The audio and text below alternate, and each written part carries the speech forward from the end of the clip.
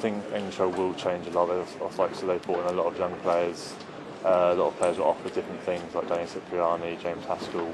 They've all got edges to them which can change a game or win a game. So it's a very exciting time. Obviously every team wants to beat England now. We got through to the World Cup after a shaky start, got through to the final, and teams are gunning for us now. I mean, obviously every team always wants to beat England, but it is even more so now as we're up at the top of the world at the moment. You also got a lot of Leicester colleagues who were in the squad with you. What was their reaction when they saw your name in the squad? Obviously they say well done and all that sort of stuff. A lot of bands being flying around the club, all the big time bands, the usual what you get from a young kid getting a call up to England.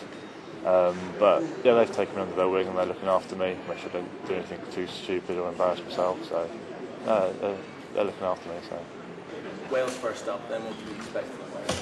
What they have got?